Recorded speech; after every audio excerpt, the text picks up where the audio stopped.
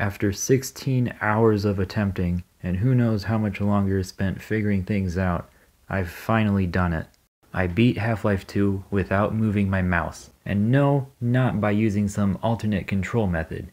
You know who you are. So how do you do it? How do you pull off something that everybody always thought was impossible? Let's just start from the beginning. There's a lot of strategy that went into this, and I hope you enjoy hearing the full story. But first, way too many of the people who watch my videos are subscribed. So if you're subscribed, unsubscribe. It really hurts my channel. Enjoy the video.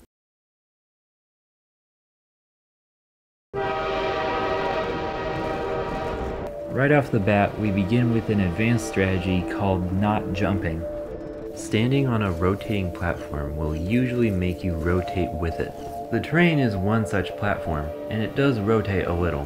When jumping, the rotating effect is temporarily cancelled.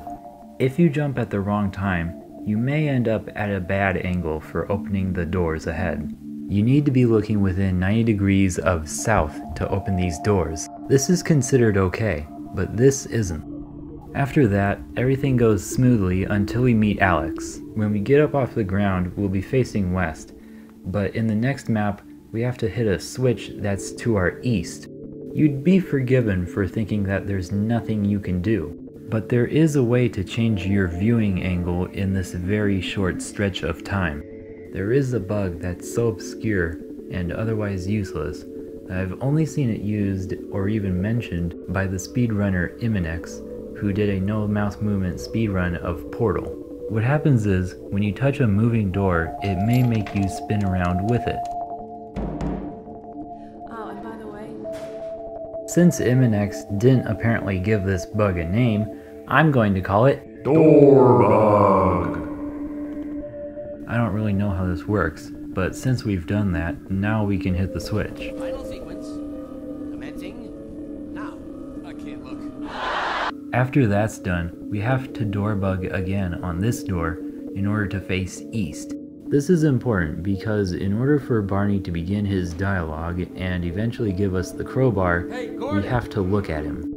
We also have to climb up on a wood pallet.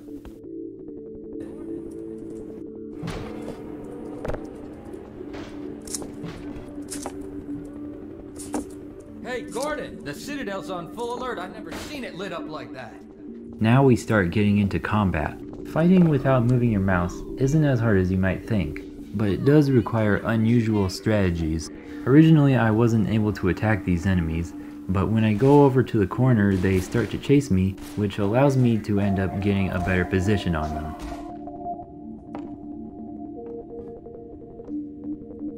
Our next problem is at this vent.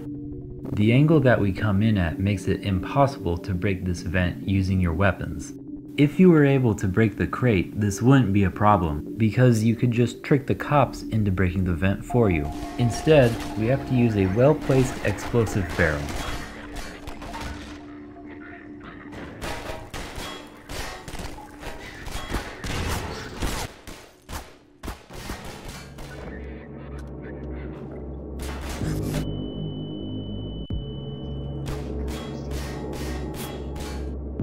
Now that we're inside the vent, we can slowly nudge the crate out of our way, since we still can't use the crowbar to break it.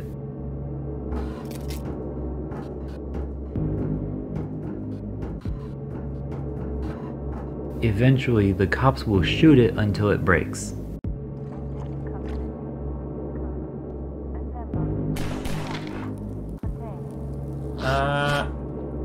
That's good. In this level, we can do a very simple skip to avoid opening two doors.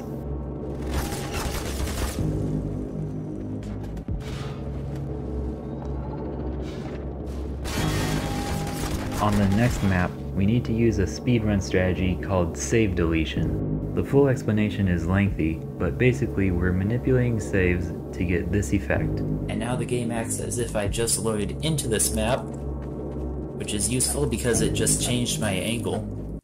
If you don't do this, you'll find that it's impossible to open this door.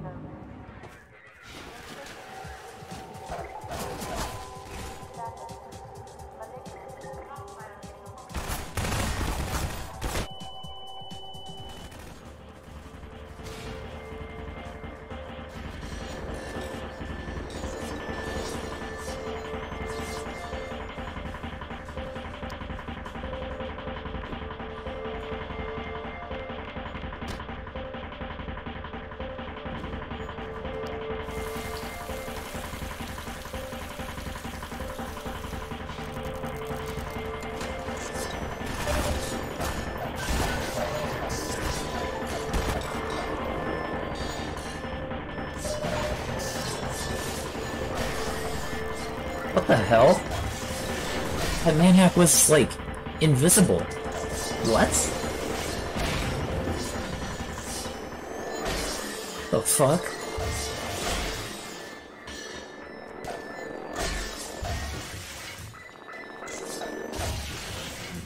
Now that I'm in the airboat, I can turn without moving my mouse. Not only that, but the angle of the airboat when you exit will be transferred into you. Going into and then coming out of the building to the right without mouse movement is not possible. Instead, we prop the boat up at a specific angle and then shoot this wood structure.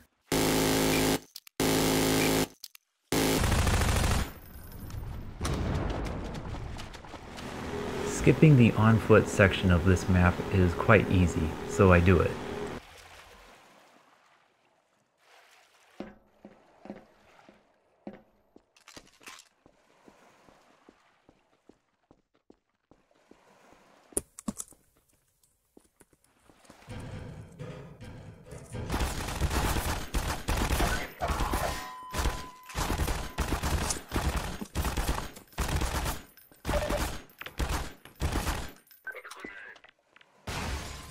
The airboat gun is easy to use even without mouse movement.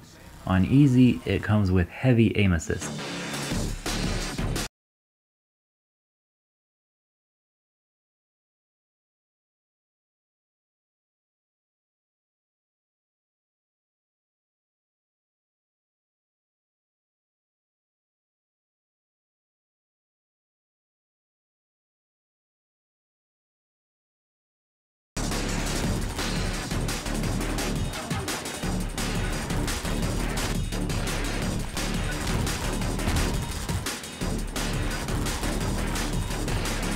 Aim assist won't do much against the helicopter though.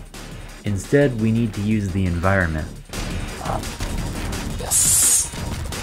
Yes. No.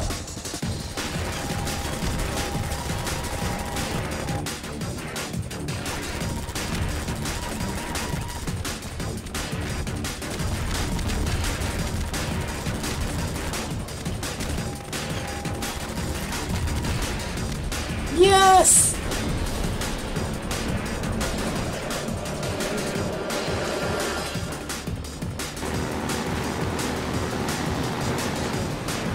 Whee! We did the flip. Okay. I planned ahead. In order to get through Ravenholm, I exit the boat at a specific angle.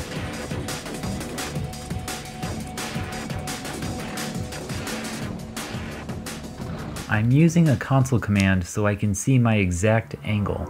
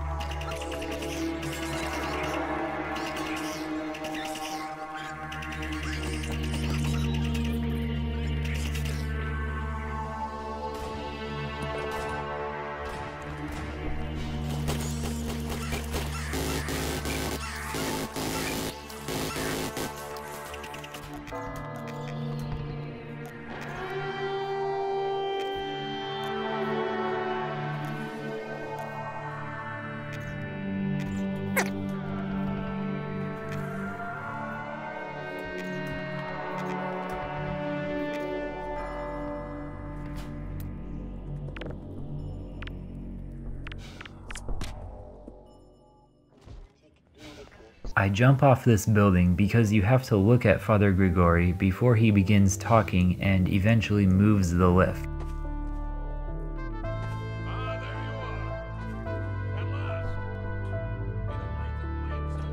You might be surprised that I can open this door when earlier I said that I needed to be within 90 degrees of a door to open it. The difference now is that this door has space around it, which allows me to back up and get about 25 extra degrees of room. Once we have the shotgun, it's our preferred combat weapon because it's the noob gun. because it requires you to be on target for the least amount of time possible. Now that we're in the buggy, everything is easy again because we can turn however we want and we have a very easy to use weapon.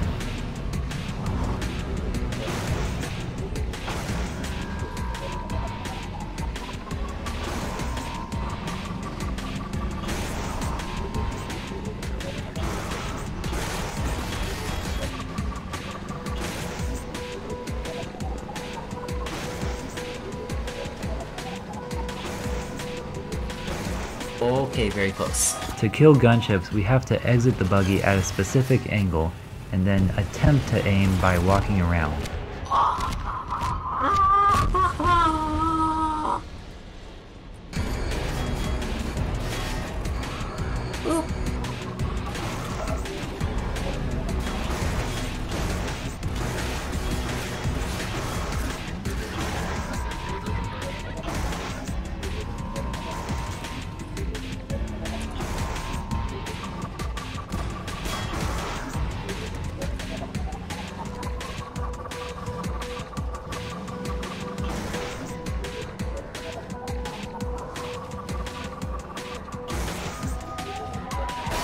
Oh my god. Who's next?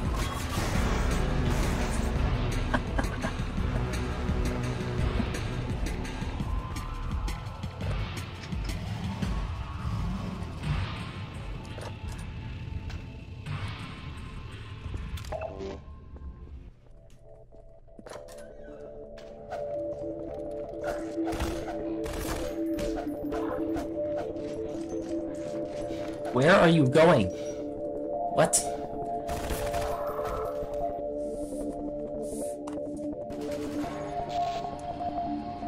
When coming back, it's impossible to open this door from the inside room. We have to go around it.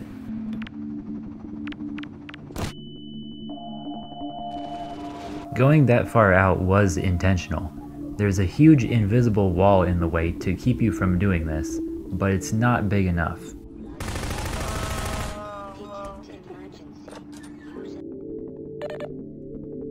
If you enter this garage and then quickly back out, you can keep the buggy.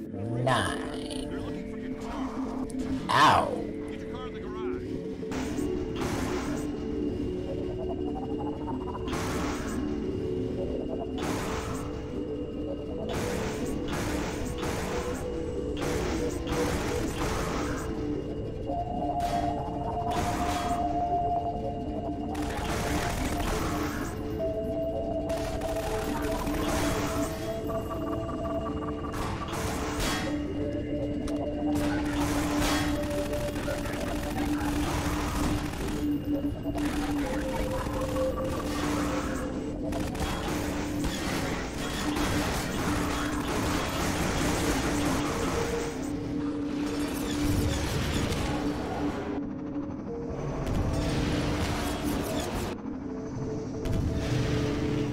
No.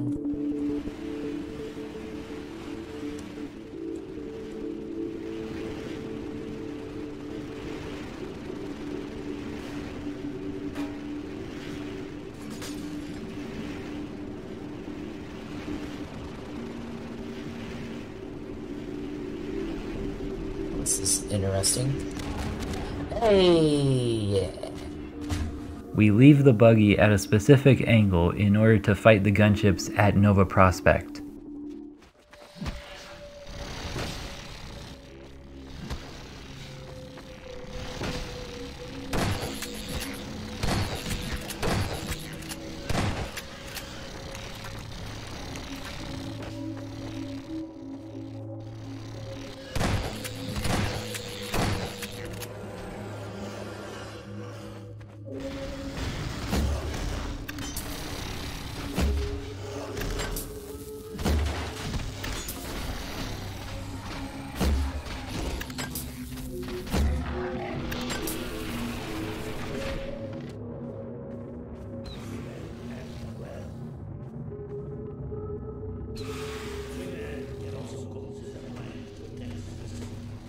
I feel like I'm doing something wrong. This doesn't seem right. Oh. Instead of having myself be 20 degrees right of west, I accidentally went left. Being 40 degrees off of my intended angle could be disastrous. I would have to find new positions to attack the gunships from on the spot.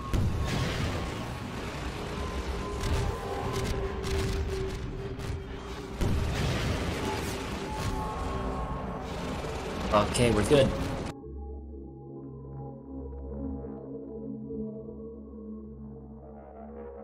I nearly wasted like 30 minutes or something. Yeah.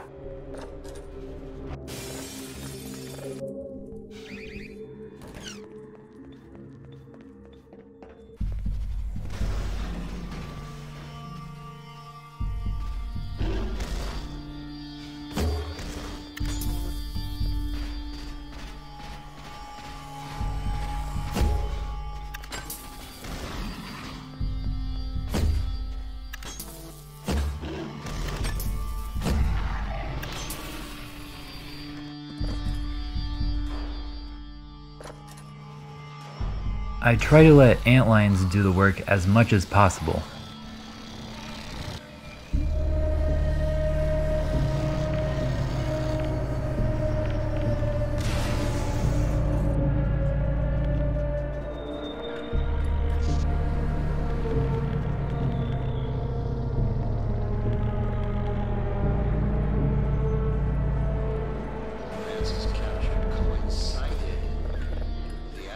Here I group up the antlions before attacking.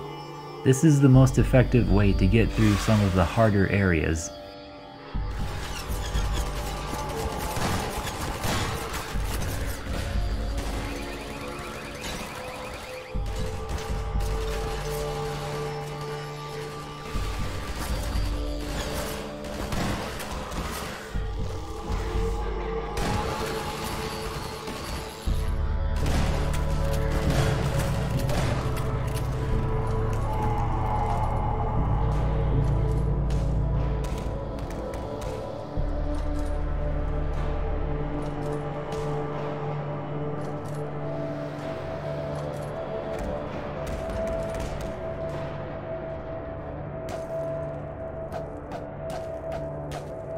Bruh. Bruh. It's fine.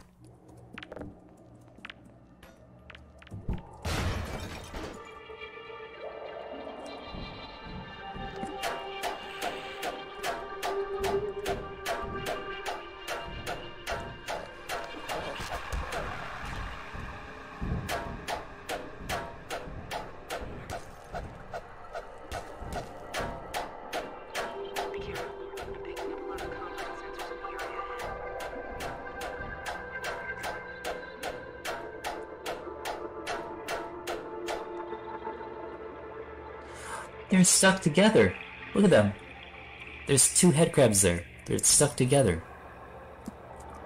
Brilliant. Brilliant game.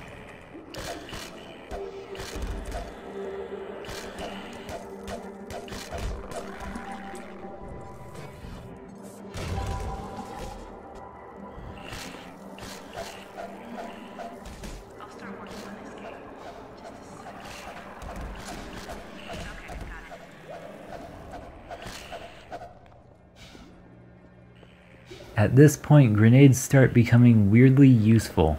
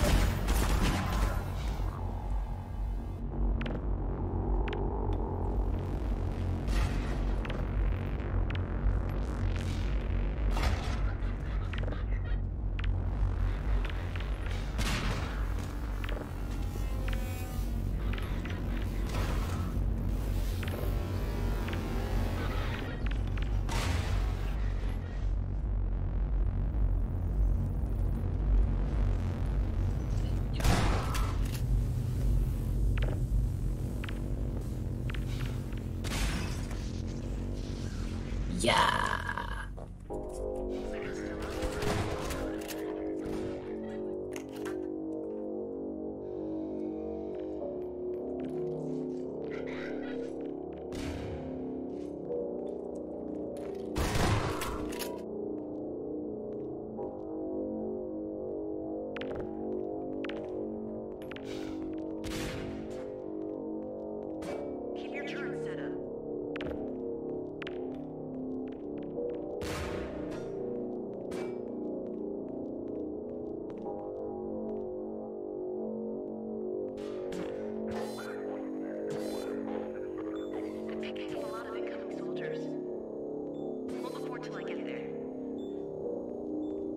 These turret parts are pretty uneventful, so I'll cut out most of this.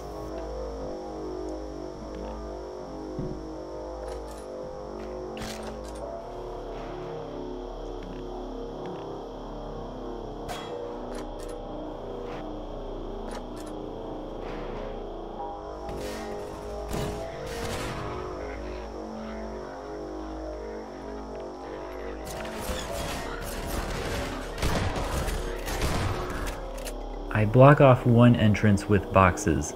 Soldiers would never intentionally break these boxes unless the game specifically told them to.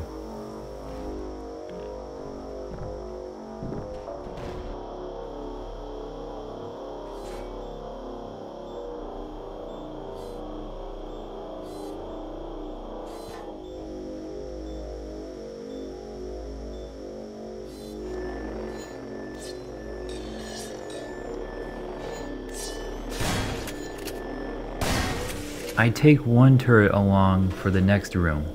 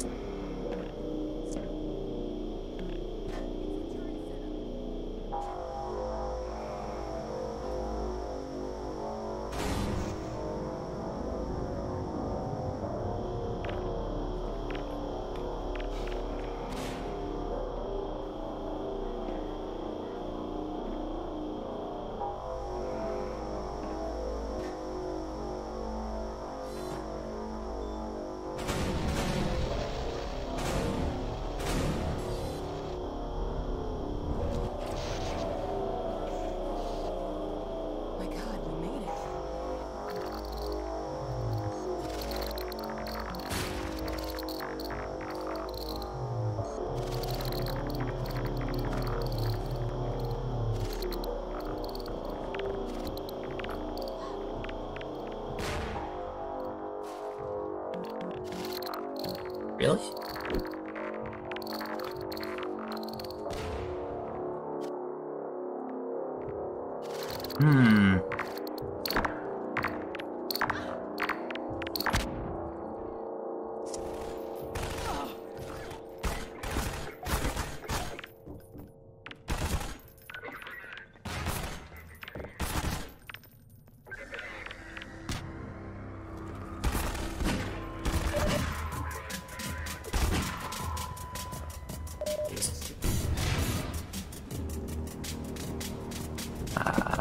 This is gonna suck.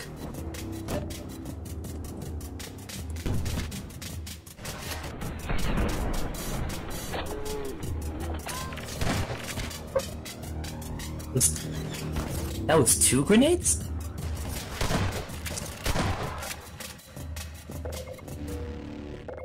There we go.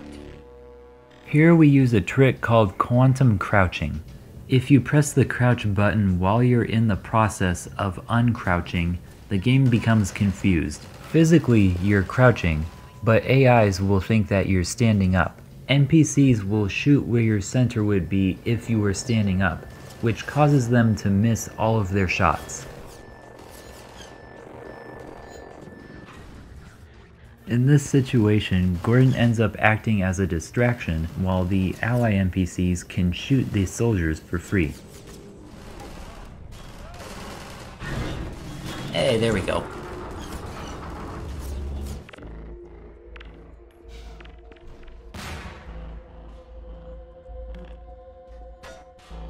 Behind me is a vent cover. We have no choice but to use an explosive to break it, but we want to avoid taking damage because there's an area up ahead which will be very hard, but we can't simply drop the grenade and run. We need to find somewhere good to place the grenade.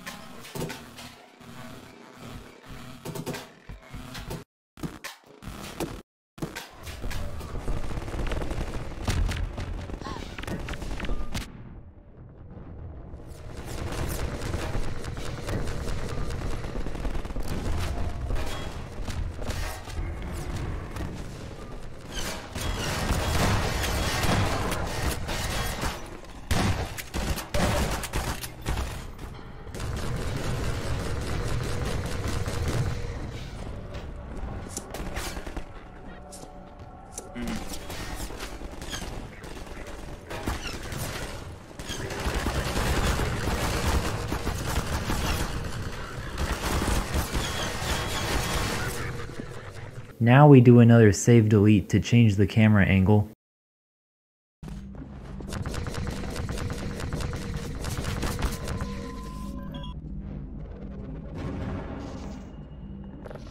Dr. Freeman, it's a mess out there.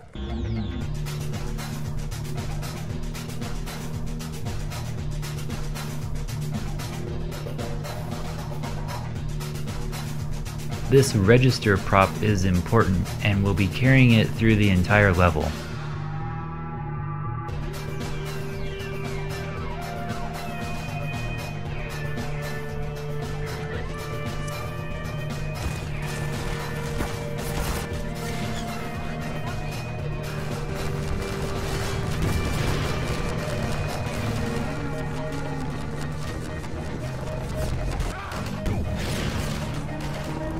Yeah. This trash bin is also important and we'll be carrying both of these props into the next map. Getting both objects down this path is quite tricky. Multiple times you have to throw one prop down, hope it lands somewhere safe, and then carry the other one down. On the last jump, you have to drop the register perfectly on the pipe below, then carry the trash bin over,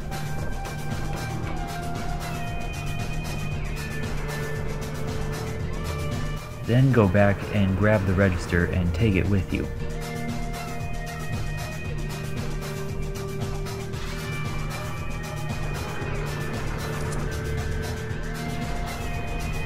That took way too many attempts.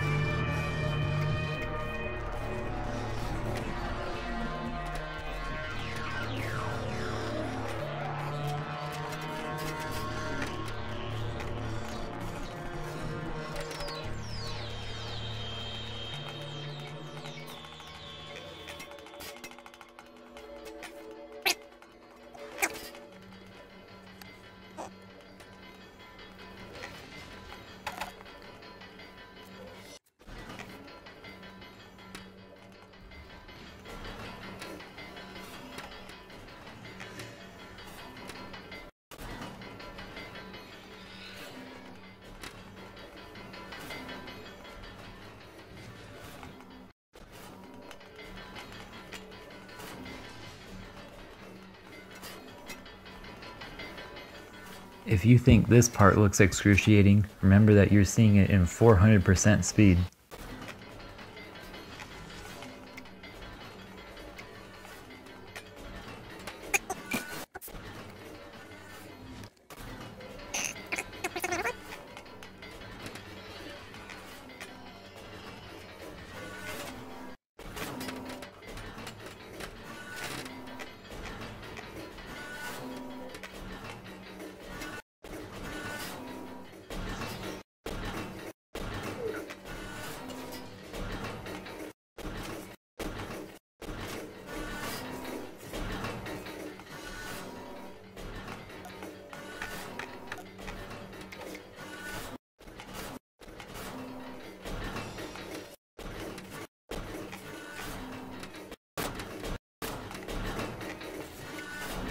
The tops of these pods are considered platforms. Standing on them will make you rotate just like the train does at the beginning of the game. We'll rotate on them to get at an angle that's good for punting this bin into the area to the right. Hey. Then I grenade jump back to the starting area. It's important that I drop this grenade just before it explodes, because that gives me extra upward momentum. Now I rotate to an extremely precise angle and then carry the register over to the area on the right.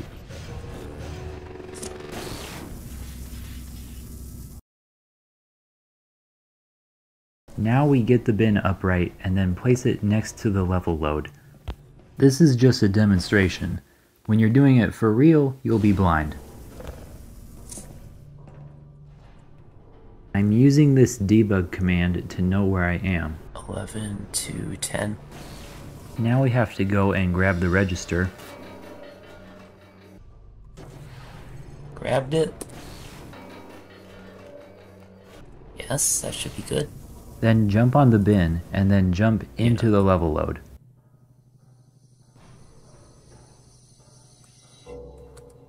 There we go. I chose not to do this next part on stream because it's very annoying and difficult, and my tolerance level for this series was getting low. Now, I know what you're thinking. Oh my god, this is my chance to finally outshine a 61 sub YouTuber! Sure, go ahead. Here's what you have to do. That entire setup which started at the last save delete. Grenade jump over to the pod while it's moving away from you. And be aware, that's a very small target to hit. Much less ride on for the entire map. Every time the pod changes directions, you're likely to get thrown off. Countering these changes requires you to frequently move around just slightly on the pod, or jump before each change in direction to keep control of your momentum and move in just the right way in the air so that you land on the pod. Crouching won't do you much good because every time you crouch or uncrouch, you'll just lose all of your speed and get thrown off the pod. You'll also lose all of your speed every time you reload a save. Yeah, I don't know how that works. And anytime the pod is moving downward, it just doesn't really let you stick onto it. Oh yeah, and you can't see where you are relative to the pod because you still can't look down because we're doing a no mouse movement challenge here, right?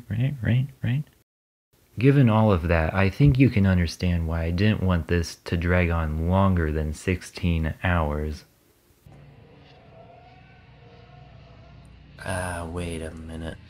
Okay, so yesterday when I was rotating on these platforms, I was supposed to go to negative 82, but I wasn't thinking and I accidentally went to positive 82. I didn't care enough to do that part again legitimately. I mean, did you really expect me to? I wish I could say this was a pleasant surprise, but it's neither a surprise nor, as you will surely agree, very pleasant. Well, I have nothing if not pragmatic.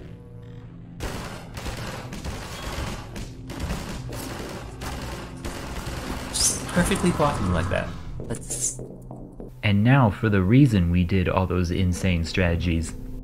If we had simply rode the pod and gotten out of it at the intended angle, we never would have been able to hit any of these power supplies.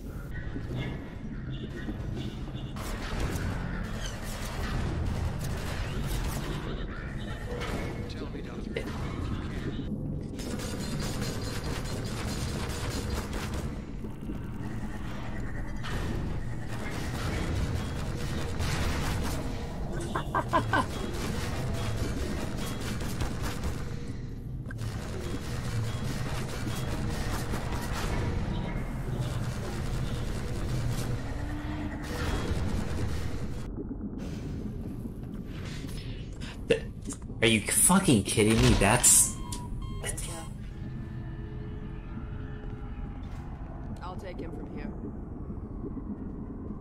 Don't struggle, it's no use. Until you're where he wants you, there's nothing you can do. I'm sorry, Gordon. Yeah, if I could look at you, Mossman, I'd be giving you a very mean look. When the singularity collapses, What the fuck? At this point, jumping on a rotating platform actually becomes useful because it lets us get a perfect angle for shooting the energy balls into the you know, whatever the fuck that thing is.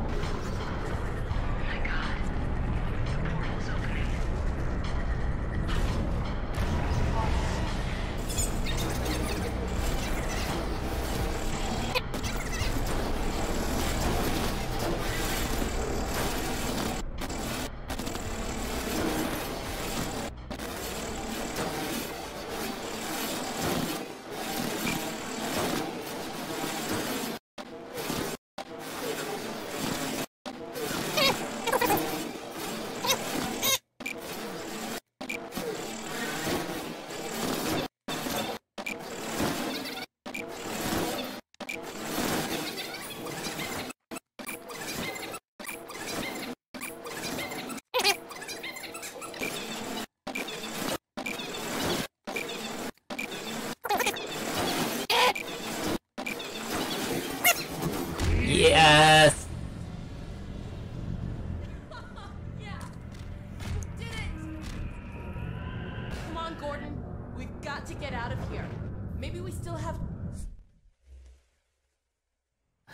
Is it really that time again? No. Fuck you. Alright, thanks for everyone coming out to watch the stream today. That's something. Something. Yes, I'm a great YouTuber and I have a great outro. Okay, thanks everybody for coming to the stream today. Goodbye.